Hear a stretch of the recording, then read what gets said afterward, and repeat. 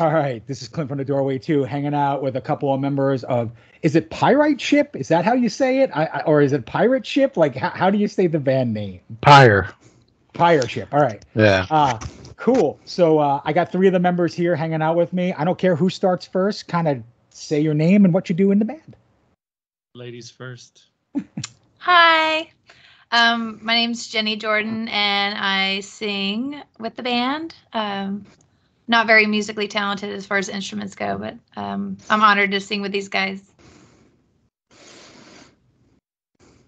Yeah. George, you want to go next? Yeah, sure.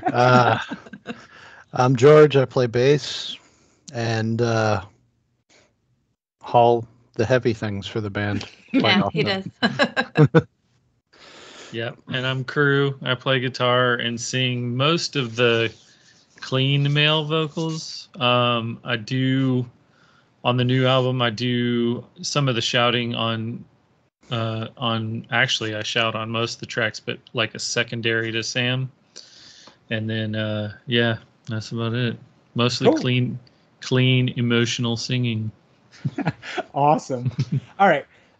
So there's a lot to unpack with this band. So there's a couple of things that I kind of want to talk about. So there are 3 distinct genres of music that come from listening to the new record, Light, and listening to the last full-length record. And what I get is I get post-metal, I get some sludge, and I get a whole lot of shoegaze. And I'm just gonna let you know, like I hear a ton of it, man. And I'm a huge fan of that style of music. So when those guitars and those kind of tones come out, that's what really kind of like. I've not heard too many kind of doomy sludge bands that are fuzzed out, add that kind of stoner kind of shoegaze kind of vibe to it, which is very cool. Yeah, it's basically that's my background. I haven't always played. My first band when I was in high school was metal, and because I was metal and punk, but my parents were musicians, so I've always had a super eclectic, musical taste, I guess, and I just fell in love with that in the 90s, and I was always into like just that atmospheric, like just soundscapes and tones and telling a story with just some over the top sounds and stuff. So but it wasn't until I played in some heavier bands, but this is definitely the heaviest for me. Yeah, and Sam's got a lot of influence in that as well, because he's super into ambient music and stuff like that. And I never really got into a lot of that, but I think some of the sludge and doom is probably me to a degree, because I just like a really heavy, sludgy, slow, impactful bass sound. And so that's kind of what I tend to default to. Well, of course, it's the bass guy bringing the sludge in. Come on, that makes complete and utter sense. Yeah. From one fellow bass player to another. Yeah, the lower, the slower, the better. You get to get heard then. It's nice, man. Yeah. But cool. So there's a couple of bands. So I know it's not a politically correct term, but I've been pimping you out to my friends like no tomorrow. Like you got to listen to this. Yeah, you got to listen to this. You got to listen to this band because they're doing something really different. But there's 3 particular bands I kind of lump together and say, if you like this, and this, you need to check out this band. And the first one is going to be a no-brainer. But Colta Luna was the first one I kind of said, because you have that kind of post-metal Colta Luna vibe. But the other 2, I don't know if you're going to know or not, like as well as that you feel like its influences. So the second one now, Crew, you're probably going to be that you're a shoegaze kind of guy, but I feel there's a ton of slow dive going on in your music. A ton of slow dive. For Sam too. He's a huge fan. Yeah, especially for the tonality of the guitars. Right. And then the last band, they're not a really known band, but they're one of my favorites. They're called Rodan. So if you like Slint and things like that, That's where they come. Huge Slint fan. Yeah. So you need to listen to Rodan. They did 2 records Okay. and literally broke up. They did a full length record and a live record on the BBC, and they mix metal and post rock for the very first time. Like it's amazing. So, but I tell people, listen to those 3 bands. If you like that, there's no way you cannot listen to this group.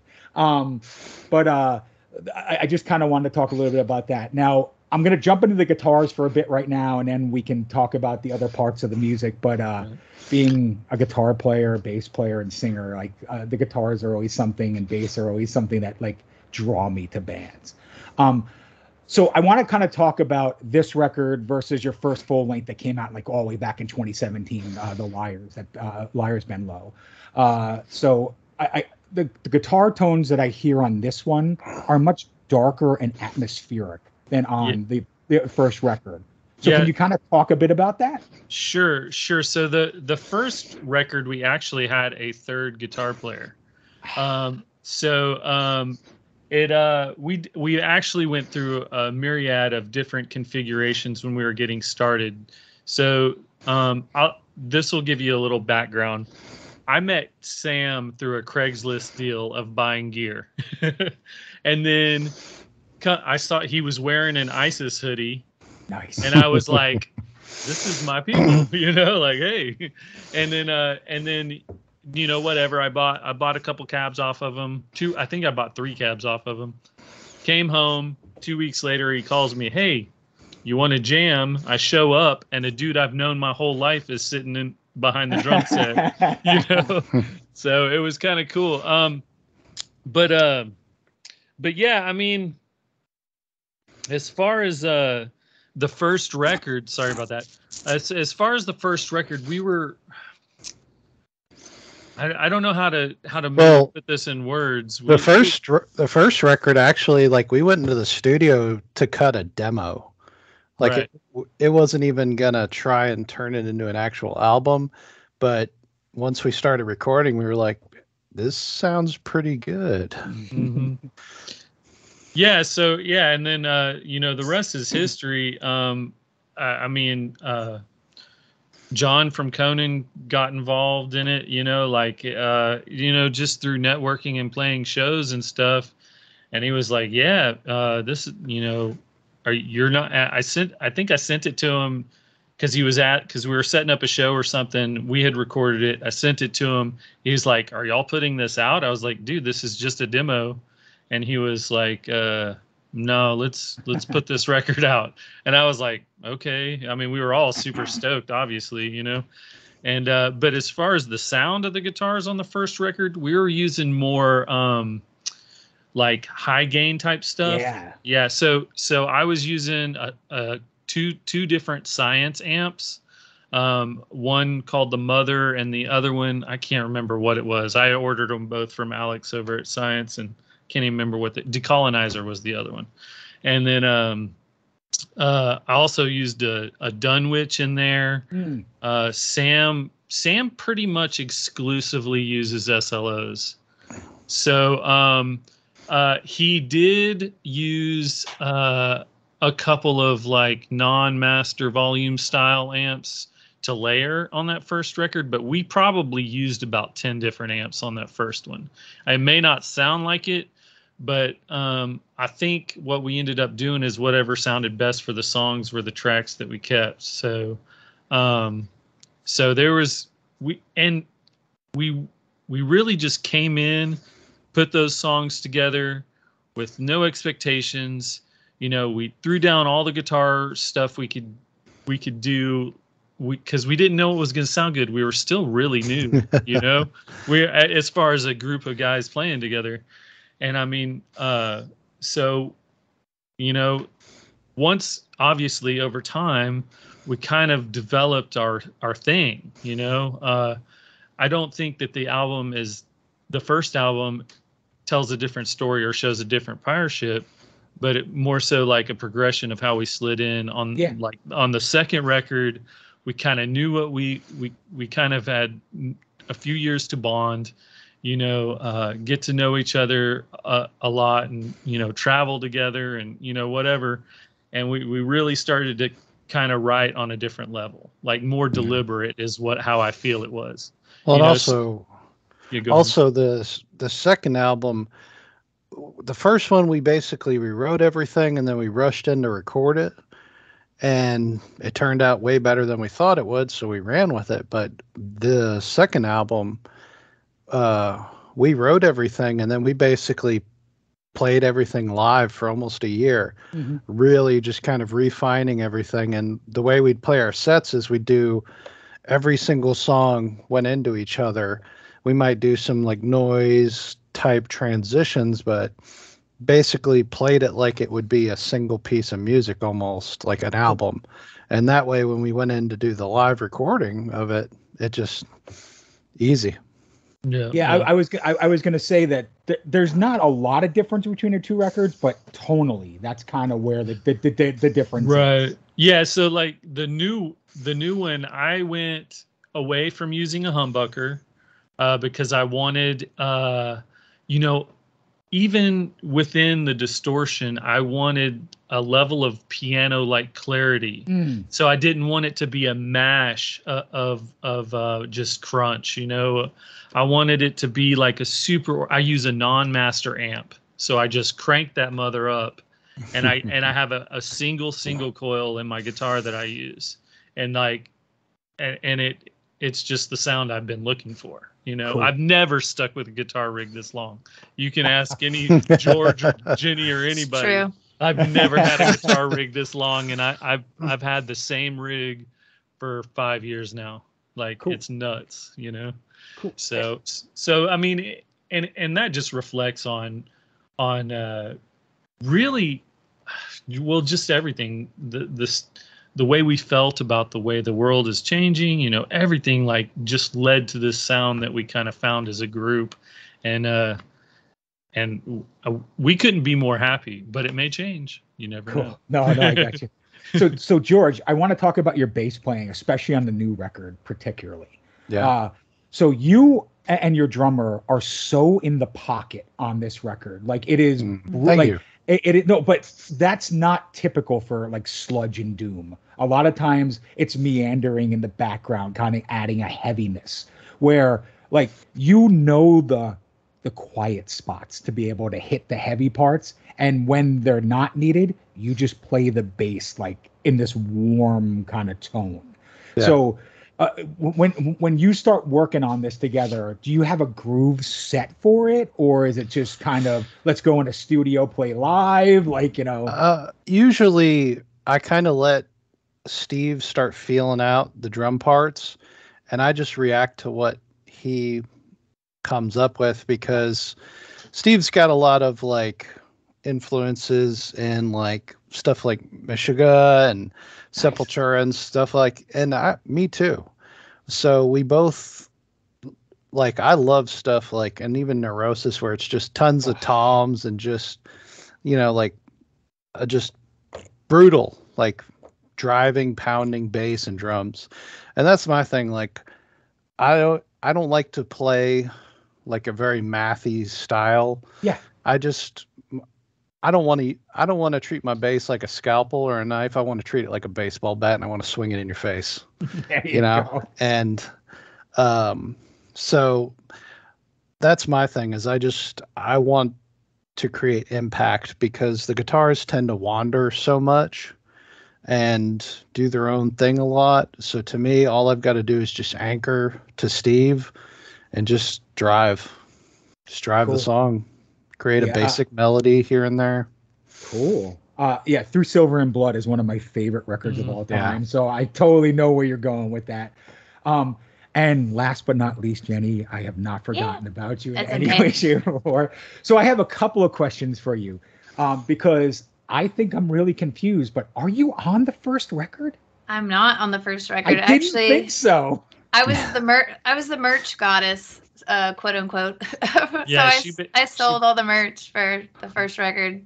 Well, and the second one as well. But and she was kind of like our den mother. Yeah, she I try handled to all keep the them business out of control too. Like they get a little crazy, especially Steve. So Cool. So yeah, I was looking hard and trying to hear, and I was like, No. I don't hear her anywhere on this record. Well, No, so we traded Alex for her. yeah. He lives in North Carolina now, so Cool. it was kind of a natural. Yeah, so we are already writing and working on the next one, so I will be more present on the next record. So I'm pretty excited. We also, I have small children, so it was really hard for me to always be at the practices and such. So Gotcha. yeah. So what do you add on this new record? Like, if for people that are going to hear it for the first time, what would you say makes this band different with you than without you? I maybe bring a little bit of softer side. These guys are really like little softies at the end of the day. They got a softer side, so maybe I kind of bring that out as well. And maybe it's kind of frustrating when you go to a metal show or a rock show and there's not a lot of chicks there. So it's kind of nice to meet another chick at a show and hear someone say, "I'm so glad there's another girl here." So hopefully that'll maybe appeal to more girls to come out to a good show, even if it's, not necessarily your cup of tea. You can always find something that you can take out of it and, love. So I'm with you. Yeah. The three of my signed bands all had female members in it, and I never thought of it any different than just a band member. A matter of fact, I probably got into more pissing matches with the female members in my band than the male members of my band. Yeah. Yeah. But kind of fussy. yeah, but you know what? You know what you want, and that's what matters. So I kind of wanted to say, like, there's a couple of bands that I'm going to pinpoint that kind of, I feel like you add that touch to it. I don't know if you like them. I don't know if you hate them. I don't know if I'm way off in third base over here. But one of them for very much is Graceon. I don't know if you know who they are at all. So her name's Jackie. She's also in a band called Umber Asylum, and she's also in another band called Giant Squid. Her voice and your voice are very similar in this kind of like hypnotic, this hypnotic kind of vibe. And then the other band that I really kind of want to talk about is Jesus and Mary Jane. And the reason why I say Jesus and Mary Jane I've is, heard that. Yeah, because your voice sounds just like his at certain points in time when you're very breathy and laid back. So yeah, I don't think you take the heavy out. I think you add the atmosphere to the heavy. Like that's kind of like the best way I can explain it. Yeah. Cool. So I'm going to jump into a kind of a little bit about the record and the songs I like and things like that, because I feel like, so I've listened to the first record a couple of times and nothing really caught me as much as the second record. And I think it's just because of, like we talked about, the tonality of the new record. But so I want to talk about the second record a little bit more. Well, your second full length. I know you had like a split. So I'm going to be straight out. Why the hell did you wait 3 years to make a record? Well, we didn't. we waited 3 years to release a record. I mean, like I said, once we recorded the first record, we just started writing new stuff. And then we basically, like I said, we kind of played it and worked it out live for about a year. And then we recorded it. But then basically, as soon as we had it all mixed and mastered, lockdown.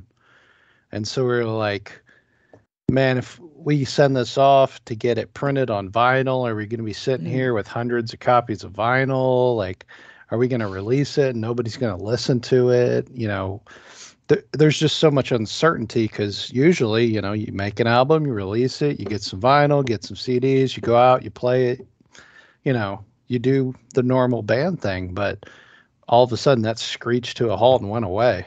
So it made us just. Yeah. So, I mean, we were done tracking it in mid 2018. Oh, wow.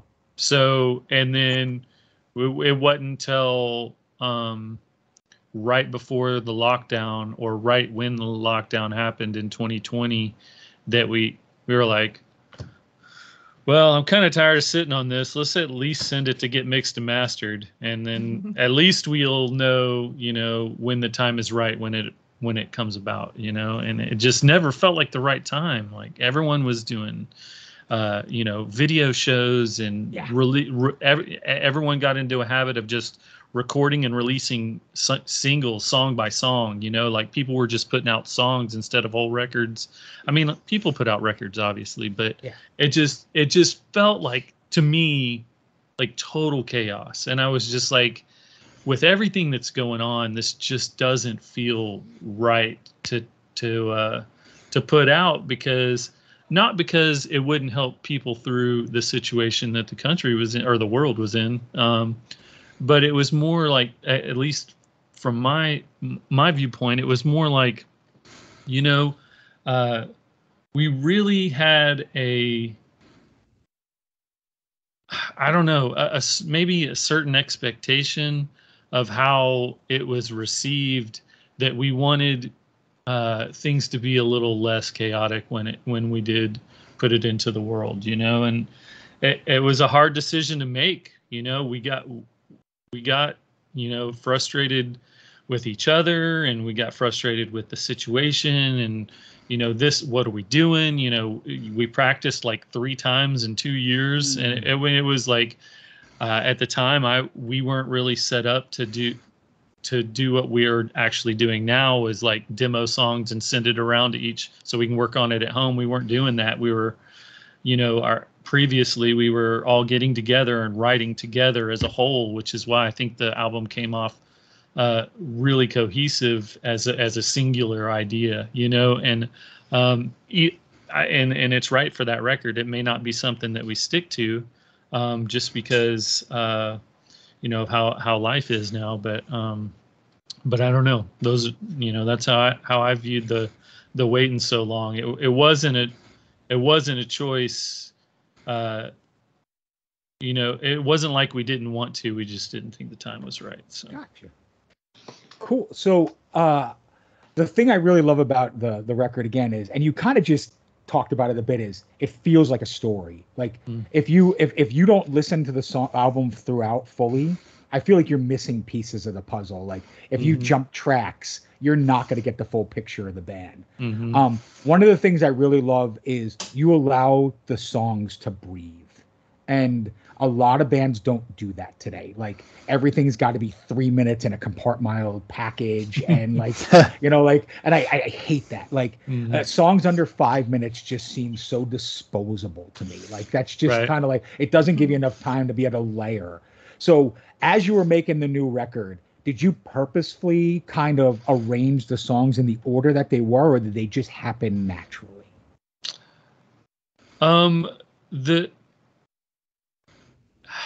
That's a difficult question. All right, now this is gonna sound weird. Okay. But the last song on this current record, we actually recorded for the first one, but it didn't fit. Okay, we have, and the version that we had during the first recording, I went back and listened to it a while back. We sound checked with it in the studio in the first session. And we didn't have it quite there, and we knew it, so we kind of discarded it. That sounds very different now. Yeah, and it, like where it was in that first session to the second session is a different story, because we had already started tinkering with the ideas of the second record when we were in the studio with the first. Gotcha. So, but as far as the idea, like we kind of had a general theme, because George and Sam, and sorry if I'm speaking for you or too much, but we're real into the Gene Wolfe books when we were writing the second record. And I Shadow of the Torturer. Yeah, so or the Torturer's Apprentice. Yeah, so they were reading them, so I jumped in on it, and I read the first one, and they're so dense. The books are so dense. I had to like reread it. It's more than once. It's the densest, most hardcore sci-fi book you will ever read. Yeah, so we were all in that mindset, and you mentioned this before.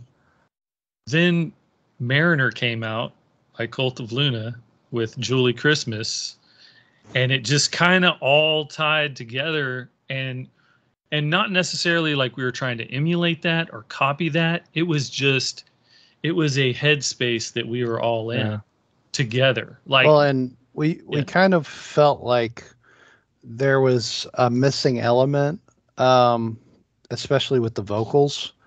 And Jenny had played in a band before with Crew, so it was just kind of like we tried out actually a few female vocalists over the years, and nothing really felt remotely close to right.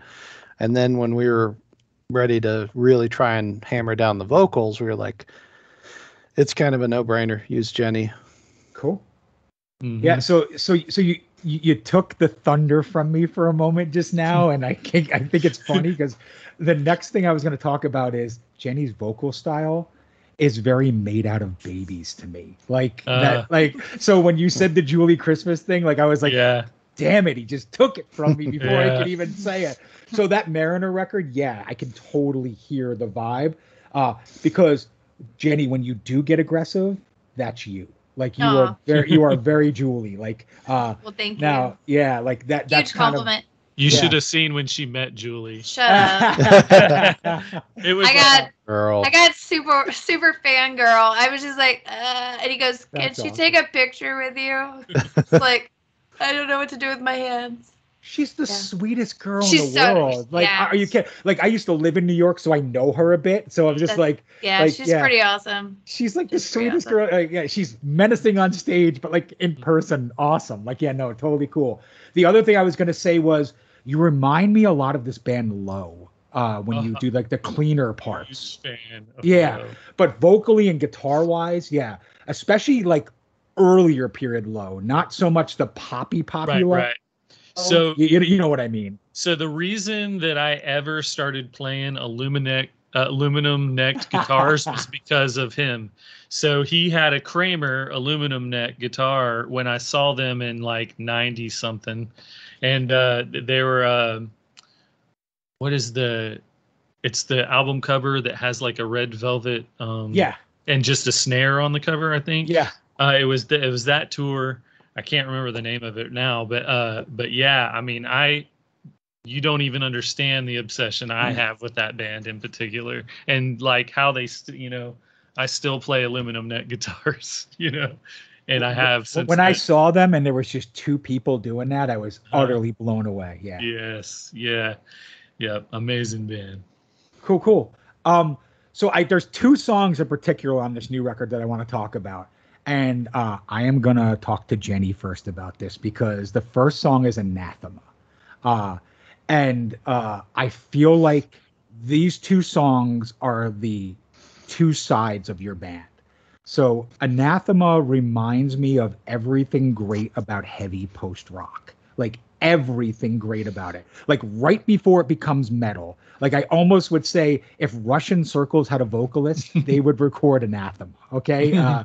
Like that's kind of the vibe. I'll take that. Yeah. like because to me, Russian Circles aren't a metal band, but they get tagged so often as a metal band. But Jenny, your vocals at times are almost angelic. Okay. And then at other times, they are the fiercest, most terrifying things that I feel like are happening, even though they may not be the most brutal. But when you guys were recording these songs, was there something special about Anathema when you made it? You want to tell them what it's about, Jay? I'll let her answer, and then I'll talk about what it's about. It's wild. Well, I don't know. I think you need to just talk about it because, I mean, a little preface. All right. So this was a song that I wrote separate from Pyreship, and I wasn't ever even sure that I was going to bring it to the practice space, which we don't do very often. We usually work as a unit because it comes across better that way. But this particular song is a super emotional and draining and terrifying song for me. So the song is actually about, in short, my roommate got tweaked out on meth, killed his girlfriend, chopped her up, and burnt her in the fireplace. And that's what that song is about. Experiencing, like, because this guy was the sweetest, give the shirt off your back, like, I mean, just like a super great guy. You know, I'd known him for a long time. We had lived together on, you know, several occasions. I got really busy with working in the oil field, and we kind of lost touch. And like right after, you know, not long after, I see him on the news, and I'm just like, what on earth? So this song was written as a reflection of that situation, like of me, like of me. It really captures my reaction of when I saw that news story, and like everything that ran through my head at that moment. And that's like in a nutshell what that song is. So having, you know, been in bands with Jenny, and she's usually around when I write, you know, everything. Like she had heard this song way before the boys had heard it, you know, so she already had a connection to it, you know, and so lyrically we didn't have it fleshed out, but I you know, I was like, this is where this song came from, you know, you remember, you know, this guy and blah blah blah and blah. So yeah, so it's that song and it's very unique to the record, and very special to me in particular. So but I yeah, think when he brought it in, he kind of told us all the story, and as is probably normal, we were all pretty much like, holy you know, and so we all treated the song with a lot of respect, because, you know, it's a song, but it's rooted to some really deep experiences and feelings for Jason. So, I mean, taking it lightly and half-assing it, just not appropriate. No, absolutely. So yeah, so Jenny, talk about the song a bit. Well, you know, the song, because I got to see, I guess, you know, the writing of it, and Jason's experience of just kind of processing all the hurt and sadness, and I mean some anger. You know, it's such an emotional song for all of us. I would say because of some of our histories with drugs and alcohol and substance abuse, it made it even deeper it was painful, just painful.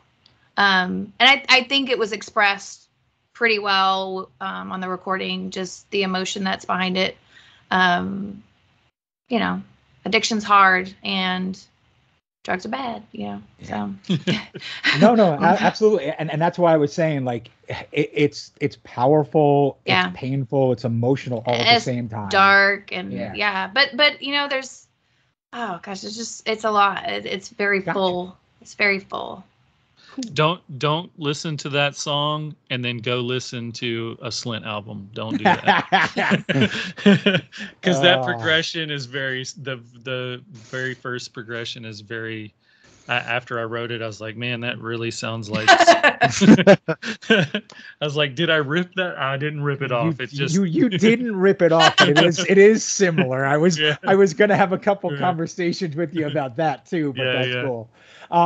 So the other song, which I think encapsulates the total ideal of your band, from the ferocity and the atmosphere, is Forest of Spears.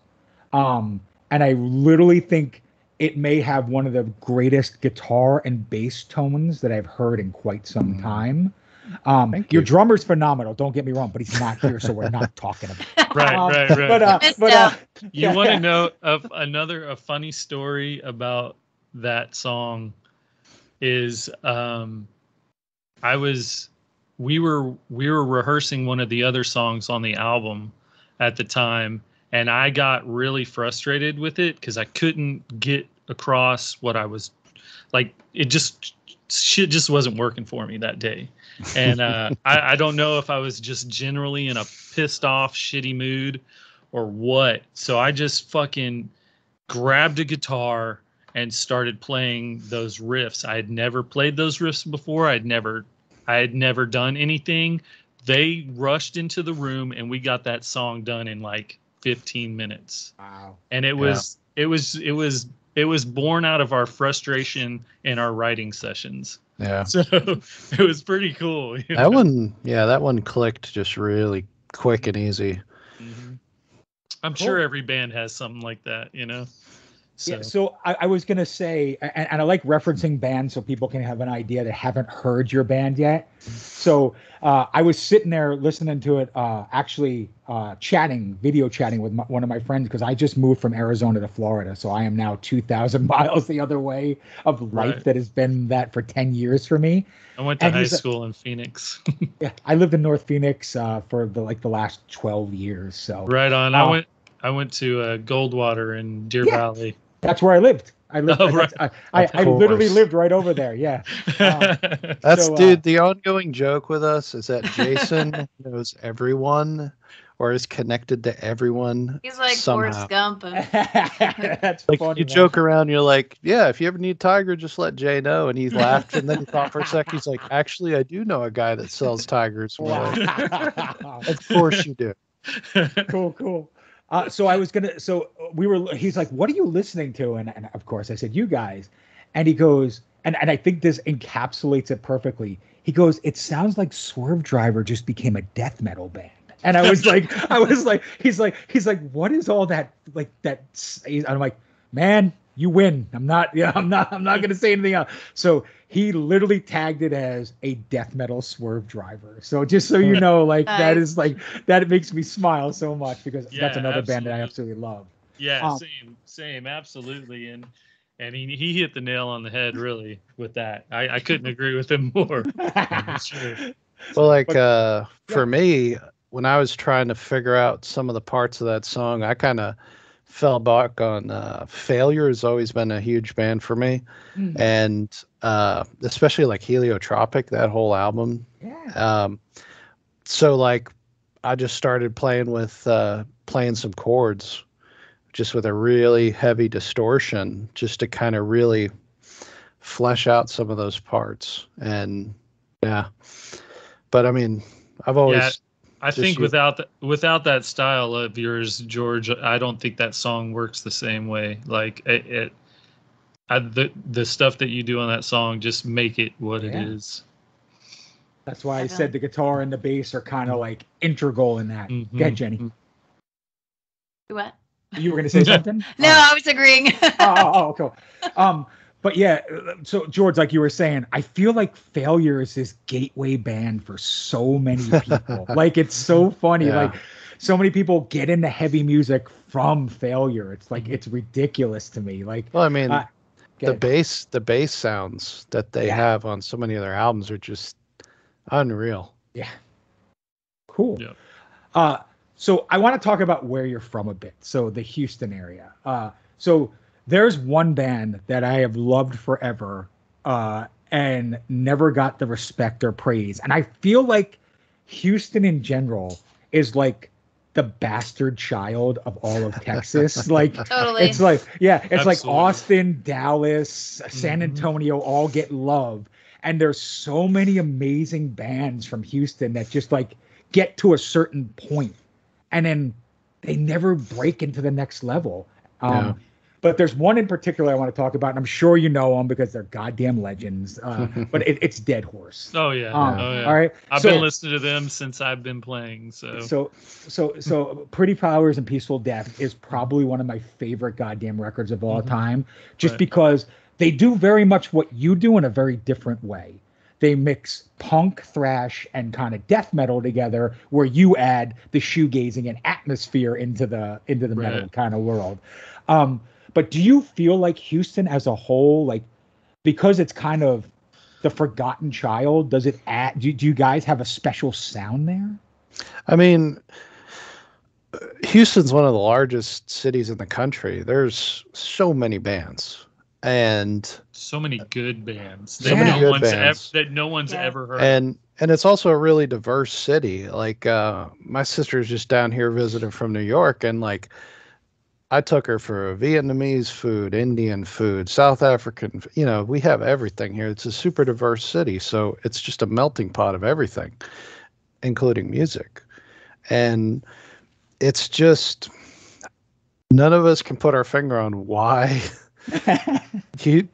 everyone just sleeps on Houston. But I mean, we're starting to see a few bands break out, like the Suffers, and they've gotten pretty big, and Oceans of Slumber.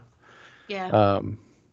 So. And like Night Cobra and Yeah. Necrofire and like, I mean, and bands like American Sharks, they're from here, but they did move to Austin. Mike is one of my best friends in the world from American Sharks. We've done music together for 20 years, and I mean, and that's a testament to what you're saying. Like, they had to leave here to find the success that they finally got. You know, they actually were stationed in Houston with a different my drummer that I played with in the 90s. They had him, his name was Buck. Now they have Nick. And Kyle is in the band now from The Sword. So anyway, they were here for almost 5 years, and they couldn't get anything going. They moved to Austin. They signed to what Danzig's label. What is that called? What is that label called? I can't remember. Evelyn or whatever it is. Yeah. So, and then the rest is history. And now he's an engineer and producer in Austin, and he's still doing American Sharks. He just released a country album, you know, but, and it's just like, you kind of gotta, I don't know why we can't get it done here, because I feel like there's not a lot of support for bands that are doing original music here in Houston. Yeah. I mean, it's the people that I encounter are going to these cover band shows at, you know, little hole in the wall. Yeah. Tribute bands. It's just like, that's a big thing here. You go to Austin, and there's 1,000 bars that you can pop into and see somebody new and fall in love. But here we're so spread out too in the venues. It's just not convenient for.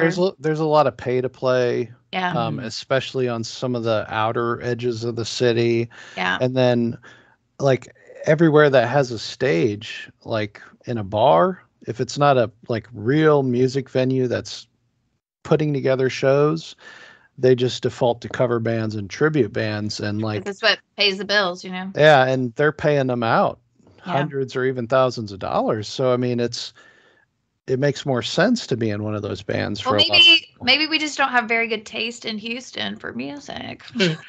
Easy. So wait. I don't know. So wait, why am I doing this? Why am I doing this? No, Hold on. I mean, as like a whole for the people that live here. I don't know. They don't go out. Like, they don't go out to shows. Well, like unless they know, you know. You're an hour from anything here. Yeah. Like it is the most spread out city ever. Yeah. Like like, you know, Austin, you have 6th Street. So like Jenny said, you can hop bar to bar to bar and hear a million amazing bands. Yeah. You know, in Dallas you have Deep Ellum. You know, there's bar to bar.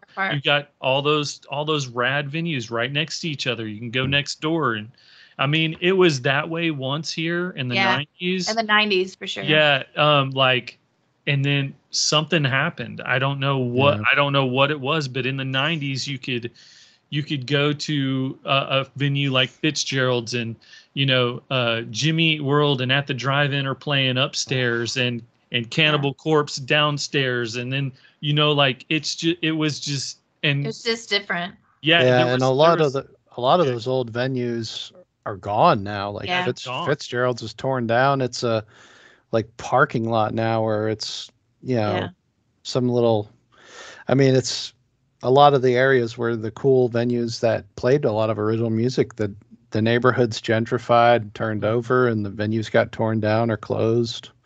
Yeah. So it's especially tough now. Like I said, there was a time in the 90s when Houston was the spot, you know, for like just that post punk, you know, not what you typically typically think of when you think of emo, but like legitimate like bands from that era, you know, that are just, I mean, there was some of the best stuff coming out of here that I'd ever heard. There was Sam's in another band called Omatai, and his bass player Melissa, she played every band she was in the 90s was the best thing I ever heard. You know, like I'm not even joking. Like there was just so much of it. And there was a little collective here called Hands Up, and they made it happen. But since very cool. Since Hands Up, you know, they all grew up. We're all in our, you know, 40s, you know, and you know, like, and they went and did their own thing, and there hasn't no one's done it since. I will say there are starting to be some new venues opening up and putting on shows. True. We were just talking about that, like, because we're seeing some of our friends' bands playing shows at places we've like, what the hell is that? And you look it up, and it's like it's just a new venue. So it seems like stuff started to die, and then the quarantine lockdown killed off a lot of things that were on their last legs, but now stuff's starting to come back, and hopefully the starts. Hopeful. Yeah, hopefully the growth from everything that's happened, you know, post lockdown era. Hopefully, we get to. I'm telling you, there's more talent here than anywhere I've ever seen. I've lived everywhere around the country, and it blows my mind that we just get looked over. I mean, even for when we want to see bands come through or bands that are on tour, Houston is only. They usually don't come here. They're usually, you know, especially if they're not doing a lengthy tour. You know, like 60 days out or something, or even more. You know, if they're only doing 3-4 weeks, they're skipping Houston. And it's just hard to get. It doesn't matter how big you are. It's hard to get people to come out. I mean, I've seen bands that draw thousands, you know, less than 100 people in Houston. So I get it. I don't know. You know, it's wild. Yeah. No, yeah, I totally agree. It felt like the same way when I was in Phoenix. Like people they would pass Phoenix all the time. Right. They would go to Vegas, they would go to LA, they would go, you know, and then they would go straight from Vegas to like Colorado, and they would and they would forget about us. Like I was like, wait, hey, there's 5 million people here. Like, what are you doing? Cool. I got a couple more questions, and then I'll let you go, for sure. I think your daughter just kind of ran. It happens. It's all cool. It's all cool. I hear doorknobs rattling around. But no, absolutely cool. So the one question I wanted to ask is, because there's been so much time between the record being recorded and it actually coming out, and I want it from all three of you. So give me feedback. What would you do different in 2022 versus 2018 and 2019 for Light as a Barrier? Nothing. Absolutely. I am so proud of this record. Yeah. It is, for me personally, I have a very DIY punk nature. I've always appreciated, things that, you know, aren't necessarily super refined, and I couldn't have asked for like all my little boxes to get ticked anymore on this record, because I love things that are personal. I love things that you can hear that it's personal. I believe, and I love the little nuances, like I'll miss a note and then I'll hate it for a year, and then I can't live without it type stuff. I love that, you know? And one of my favorite parts of the record is if you listen till the very end, everything's quiet. The cymbals kind of go out, and you hear Steve just throw his sticks at his drum set. I love that shit, you know? Like I love everything about it. Done. And like in one thing that I have to say is I've done this since I was 16. You know, I signed my first record deal probably when I was like 18 or 19. I can't really remember what year it was because I'm old. But being in a band has never been easier than playing with these guys. There's never issues, there's never drama, and if there is any sort of tension, we make one of the best songs we ever write out of it. All the time. I mean, we really rely on staying grateful that we're even able to do this, at this stage in our lives. Yeah. Well, for me, like he says, I wouldn't change anything. I've recorded not as much as Jay, and every recording experience, it's bass is dead last. The engineer's like, this is how we're gonna do it. Period. You get no input on what you're using, how you're getting recorded. It's you're gonna punch in or re-record as many times as you need to get it absolutely 100% perfect. And then with this record, doing it live, it was just did it. Every song was like maybe 2 takes. And then like I punched in one bass part. And it was like basically a part where it's just me with some chorus. Just wasn't quite right, and we just let it be organic and live with it, man. And it made it such a better experience. Like having the family up there, the kids running around, relax, record, get something to eat, have, drinks. It's just so much better. And just having an engineer that'll go with the madness that I wanted to do as far as recording, because I wanted to mic my cab, and then I wanted to try 2 different DI signals and just kind of record it all at once and then kind of mix or take stuff out to whatever sounded the best. And I think it led to the best that I've ever sounded on a recording. Yeah, we're lucky to have Chris. I'm gonna be sad if he ever quits engineering, because he's our dude. We use him for everything. Sam's used him for everything he's ever done. He's kind of like that dude, our Nigel Goodrich, like Radiohead's producer or whatever. He's our Nigel, man. So. And he's very very stoic. You'll be like, what do you think of that, man? He's like, okay. Like, should we do another? Should we do another? You might have a better one in you. Very cool. Jenny, anything to add to that, or? Yeah, I just want to sing. So if we could just do this again and not have a pandemic, that would be really amazing. Because awesome. I don't get to go to practice much. I kind of just I write in my car. They play it and record it, and I write lyrics and melodies in the car, and not write it, but in my head.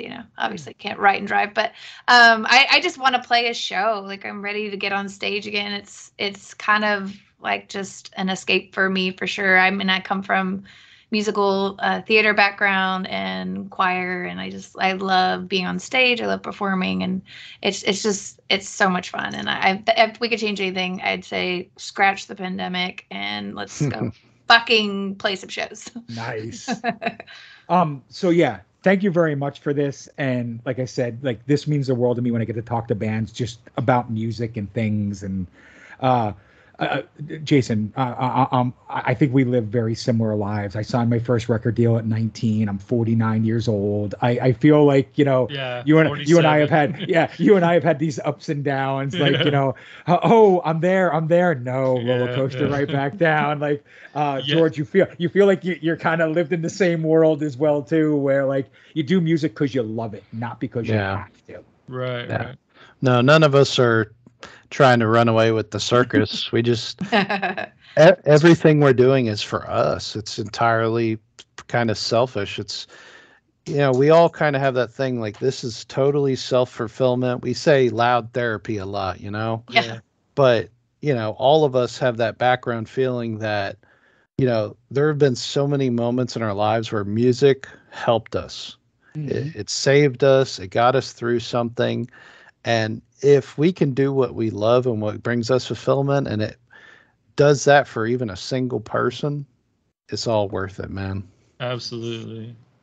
Cool. Yeah, the response from this has been overwhelming. Like I really can't believe it, because we're just a group of friends that love playing music with each other. There's no expectations. We don't go in trying to sound like anything. We just go in and we play what's in our hearts, and what comes out, you know? And I feel like the universe put us together for a reason, you know? And like George said, if one person likes it, fine, we love it. You know, Yeah. so and that's what Yeah. matters to us, you know. So Awesome. I do appreciate though. Yeah. Thank you all very Thank you much. for having us. support and no. All the everything. support. No, you don't understand how good your record is and how nice it is to do this. I will end with that. If people don't like buy Light as a Barrier, they're fucking stupid. They're not stupid. They're Well, fucking thanks. stupid, because this is probably one of the albums of 2022 that have touched me the most. So like, Awesome. Thank you. I'm glad. So like, guys, if you ever come to the Orlando, Florida area, I will be there. I will hang out. We will. Hey, we're have a- going soon. We'll be there in a month and a half for Disney. Well, let me know. For Disney. because I don't Yeah, care. Yeah, well, we live 30 minutes from there. We can hang out. That's not a problem at all. Yeah, I think the first day we're there, we have some time to kill. So I definitely Let me know. Yeah, Yeah, let me know. definitely. We'll go have some dinner, Sweet. lunch, whatever. Yeah, on. absolutely, man. But other than that, Clint from the Doorway too, hanging out with one of the coolest bands interviews I've had in quite some time. So I really do appreciate all three of you doing this. I will make sure that people can find out how to get the record, how they can support you, how they can contact you. But again, man, from the bottom of my heart, thank you so very much. No, Thank you. no, I want to add that what you're doing, and we all collectively agreed that what you're doing, there needs to be more of. We really Thank you. appreciate Very what you're cool. doing. It's so much cooler to see what you're doing as opposed to reading a review, in my opinion. Yeah, I for sure. appreciate all the written reviews. I don't want that to be taken away from that, but I just really wanted to express how much we appreciate and believe in what you're doing. Thank you, man. I appreciate it. Again, Absolutely. thank you so much, and you guys have a rest of a good Sunday. Thank Thanks, you. brother. You as Bye. well. Bye. Bye.